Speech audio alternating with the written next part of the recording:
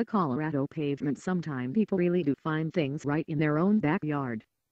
In 1936, a man named Tom Kenny was digging a vegetable cellar on his property in Plateau Valley on the western slopes of the Rocky Mountains in Colorado when his progress was suddenly halted when his pick struck a slab of stone at a depth of about 10 feet.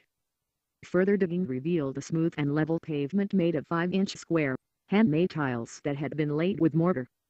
Analysis of the mortar also revealed it to be of a different chemical composition to anything that can be found locally, further adding to the mystery.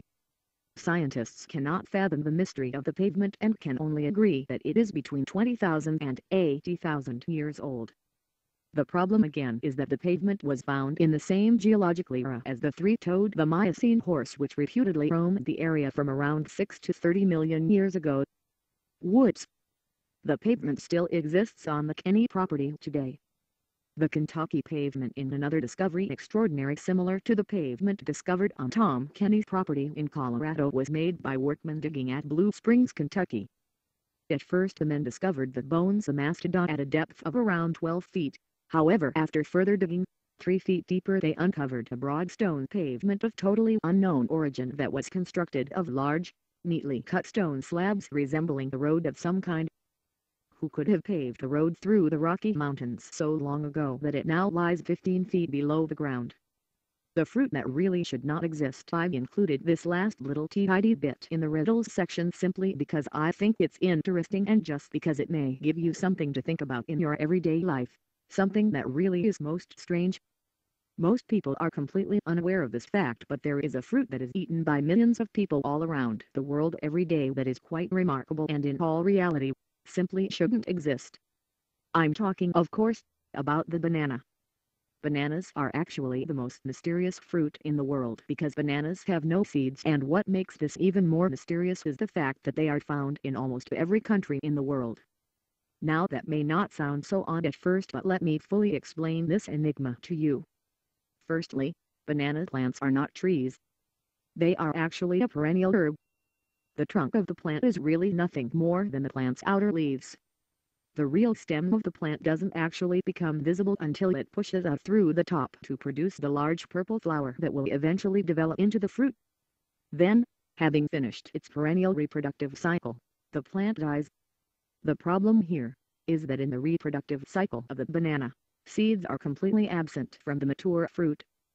A new seedling known as a sucker can only ever be generated from a piece of the plant rootstock, and yet bananas are found in almost every place on Earth, even on quite remote and isolated islands. How in the world did they all get there? The seeds certainly weren't carried across the oceans by prevailing winds. To fully appreciate this anomaly, first consider that the only other seedless plants that exist anywhere in the world are things like seedless grapes, navel oranges, and the many genetically modified varieties of commercial vegetables that can now be purchased. The point is, any other seedless plants that exist anywhere in the world are all that way because they have genetically modified. And yet here we have the humble banana, which is also the only food in existence that contains exactly the correct requirements of vitamins and minerals for man's metabolism completely. It is the only food that man can live on healthily, by itself, with complete nutrition. It is found all over the world, and yet we have no knowledge of how it could possibly have come into being. It seems highly improbable that the worldwide distribution of a seedless fruit that is perfectly tailored for sustaining man would have just somehow happened.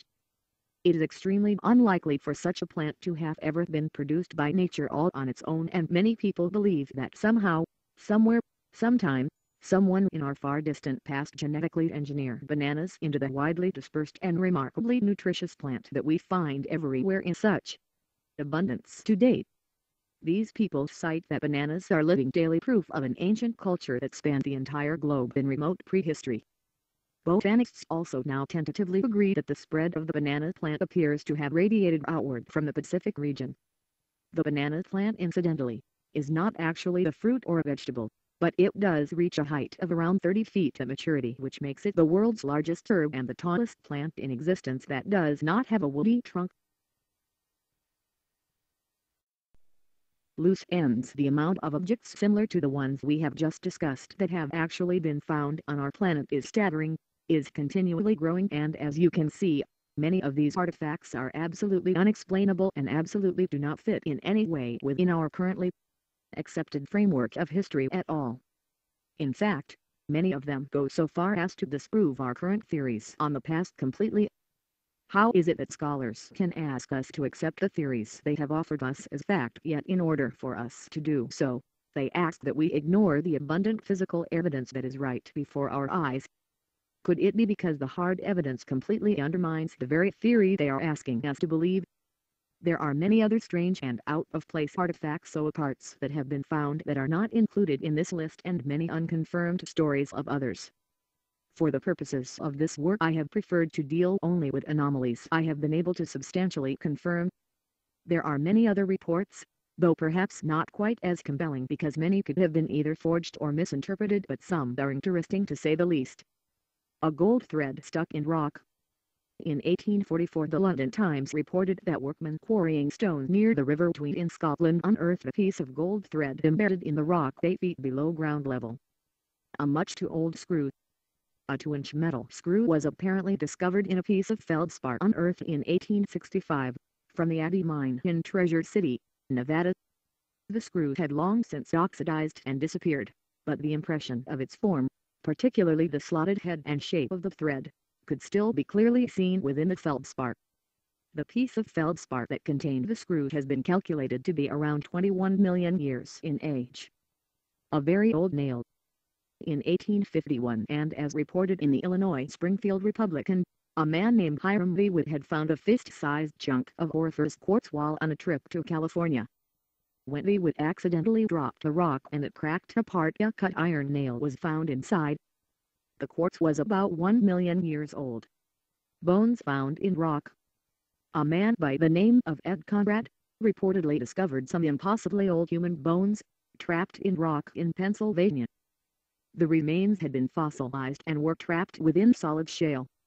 The bones appear to be human, but the rock in which they were found is between 280 and 300 million years old. Grand Canyon mummies. In 1931, the Drive Chef Bruce Russell is reported to have found strange underground tunnels in the Death Valley area of the canyon. Russell claimed to have discovered winding tunnels containing artifacts that appeared to be a combination of Egyptian and American Indian cultures. He said that he had found mummified remains that were over 8 feet tall at the site. Russell returned with a group of men but was unable to locate the entrance again. No one has ever rediscovered the mysterious tunnels Russell claims to have found. Strange skeletons. In 1888, 7 skeletons were reportedly found in a burial mound just outside Clearwater, Minnesota. All of the skeletons were anatomically correct except for the skulls, which had double rows of teeth in both the upper and lower jaws. The foreheads were also unusually low and sloping, with prominent brows. All had been buried in a sitting position, facing the lake. The Salzburg Cube. In 1885 a strange steel cube was found embedded inside a block of coal. The edges were sharp and straight, and later tests confirmed that the object most definitely to be artificially manufactured. The device showed every sign of being machine-made and appeared to even possibly be a small part of a much larger instrument. We have no real idea how many other enigmatic artifacts and items of tremendous significance have simply been labeled error and tucked away in the basement drawer in a museum somewhere, never again to see the light of day, and we must then pause to question how such a thing could ever be allowed to happen. Just one of these anomalies should give one reason to pause, but when the sheer volume and unpublicized nature of them becomes apparent, it gives cause for alarm. And there are dozens and dozens of such anomalies that can be found all over the world. I could fill an entire volume with such finds and have merely scratched the surface with this list. There are certainly enough of them to challenge the disciplines of traditional science, but because they don't fit with the conventional theories and in some instances may even disprove them, these anomalies and exceptions to the academic rule are almost always rejected out of hand.